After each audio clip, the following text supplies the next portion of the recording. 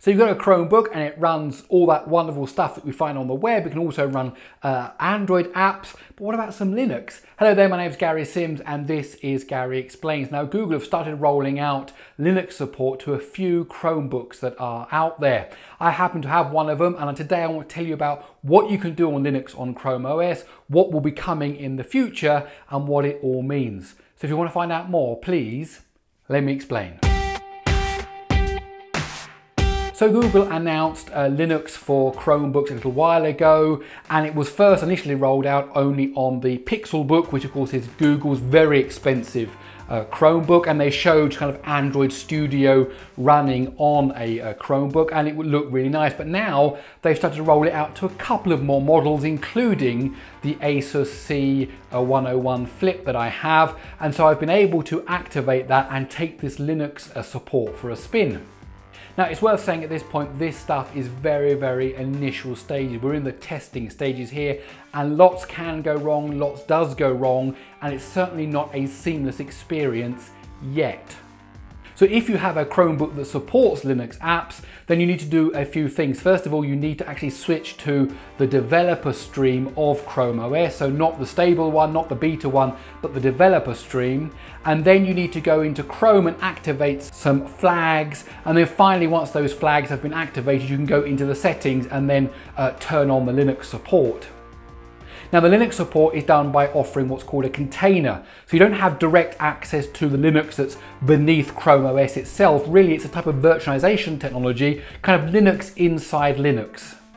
And that does present some interesting challenges. For example, when it comes to networking, the container kind of has its own IP address and its own kind of view of the networking world than maybe what the Chromebook has. And when it comes to switching files, there's a kind of a shared area that you can get access to from within the file web browser, but you're not actually just dealing with the same filing system. It's like, as I said, it's Linux inside of Linux, and there has to be a kind of a bridge into it. So what can you do with Linux on Chrome OS? Well, first of all, of course, you can run a terminal. And when you run a terminal, you can do all the normal things you would do from a terminal, like listing directories and looking at files and looking at processes and using networking and pinging things. And you can do all the kind of things that you'd expect from a Linux terminal, including using text editors, including using all the kind of binary tools that you would normally find. Now, if you want to know more about the Linux command line, I've got several videos here on Gary Explains that explain that all to you, and I'll leave links to them in the description below. But just having a terminal command, although good fun, is really not what the point of this is. The point is to be able to get access to all of those different Linux packages that are out there that you find for distributions like Ubuntu and for Debian and Fedora and so on. And to that end, this container is based on Debian, and you get access to all of the Debian repositories that are out there on the internet. Now, of course, because Chromebooks come, some of them with an Intel processor and some with a processor based on the ARM architecture, actually the packages that are available are different depending on which processor you've got. There's a core set of packages that are exactly the same, for example, like LibreOffice, which I'll talk about in a minute, but there are some packages that work on Intel that don't work on the ARM-based processors. For example, I tried to run and install Android Studio because that's the showcase that Google demonstrated for the Pixelbook, and while it does actually run and I do actually get the installation process working and it will actually bring up the menus and I can start a new project, at some point it just crashes and the whole thing just dies. And I've tried a few times. Basically, it will work in the future. I'm very sure of that, but it's just not quite there yet. And that would also be true of other popular packages like the Sublime text editor and Atom.io and other things like this. If they are kind of packages that are from developers that have been concentrating only on the Intel architecture, they're not going to be available yet on ARM. But having said that, there are lots of packages that are out there. For example, I was able to install LibreOffice without any problem at all, use the apt-get command, which is what you'd use on any Linux, Ubuntu or Debian-based Linux distribution, to install a package over the internet. It downloads, it installs, and then you get access to the word processor and to the spreadsheet and to the presentation software, and it all works seamlessly. Ironically, you can even install programs like Firefox actually on your Linux partition of your Chrome OS so you can have Firefox running on Chrome OS if that's the kind of thing you wanted to do. Of course, there's also a few games out there. So for a little example, I installed a 2048 game and that was able to install and run. So basically, whatever it is that you want, you need to check that it's either available for Intel or for ARM, depending on which Chromebook you have. And then you just go ahead and install it like you would on a normal Linux distribution.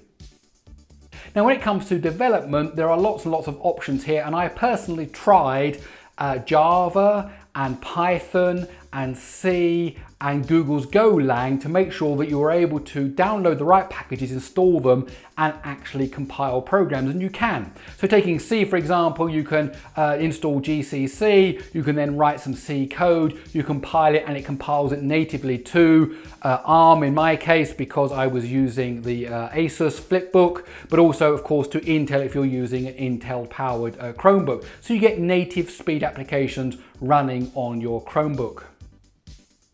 It's also great to see Google's Golang there. I'm a bit of a Golang fan. And of course, popular languages like Java and Python are all fully supported.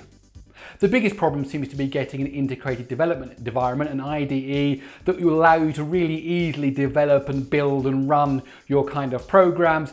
I tried out a few, like Eclipse, like Android Studio itself, like IntelliJ IDEA, and really they're not quite there yet. Although they do come up, although they will actually run, they crash. For example, when I ran IntelliJ IDEA, I tried to write a Kotlin project. As soon as I cut and paste in some Java code, which should then be automatically converted into Kotlin, it just crashed. So this is still beta software, this is still test software, but the future looks very, very bright when it comes to what we'll be able to achieve on Intel and ARM-powered Chromebooks.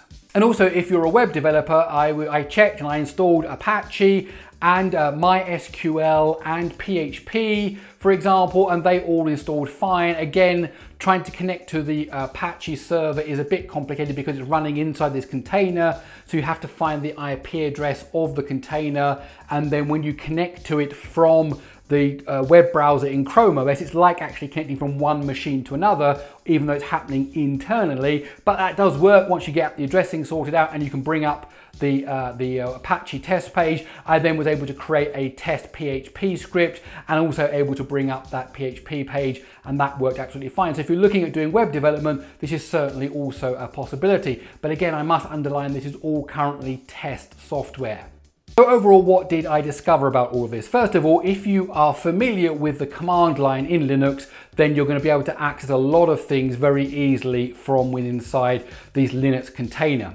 If you don't really know much about the Linux command line, then this is going to be something that's maybe a bit difficult for you. There's not all the great kind of little widget programs and GUIs and everything you might find on a fully developed desktop, like say, you know, Ubuntu or Fedora or something like that. This is much more kind of roll your sleeves up and get down into the dirt and kind of do it for yourself. But if you can do that, then things like LibreOffice and other programs do actually install. Things like the compilers for C and the compilers for Golang, they all do install, and you can use them and you can produce native code.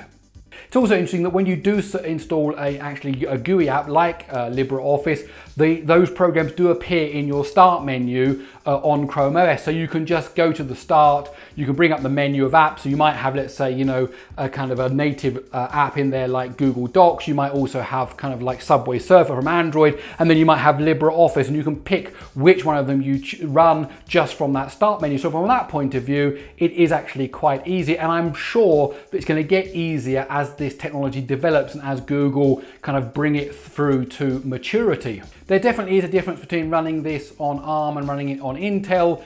As I said, for example, Google have been keen to show that you can run Android Studio on the Intel-powered Chromebooks.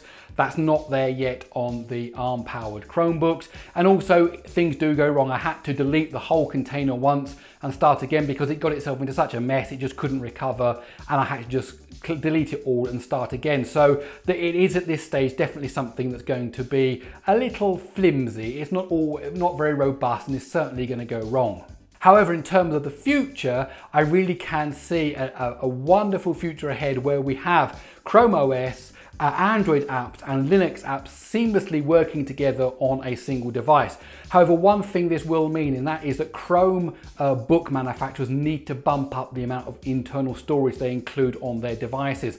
At the moment, we are looking at kind of 16 gigabytes, 32 gigabytes, because Chrome OS was envisaged for just using the cloud. So all your Google Docs, all your emails, all your photos were all kept in the cloud all the time, and the local storage wasn't really needed for anything at all. But now with Android apps, and then even more so with these Linux apps, you're going to need local storage. So I hope to see Chromebooks coming out in the future that do bump up that amount of internal storage so that we can actually enjoy these three different ecosystems seamlessly together. Okay, so really I do suggest, if you've got a compatible Chromebook, and I'm sure there are going to be more and more devices that are supported. I'm making this now during July 2018. Absolutely other devices are going to be supported during the next year or so. So whenever you do get support, do go ahead and enable it and play with it. You can't break your Chromebook, you're not going to break anything. It's just good fun to play with it and experiment to see what Google are doing for the future of Chrome OS. And my name's Gary Sims, and this is Gary Explains. You know what I'm going to ask? Please subscribe, please give this video a thumbs up if you enjoyed it, and also please share this on social media. Okay, that's it. I'll see you in the next one.